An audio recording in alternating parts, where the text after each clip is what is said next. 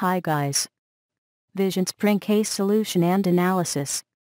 The case describes how Casilo becomes moved and inspired by a few of his early experiences as an optometry student as well as in public health. As Casilo assembles VisionSpring, the astounding scaling challenges of distributing bottom-of-the-pyramid BOP customers are shown. VisionSpring has double goals of using local workers and selling glasses.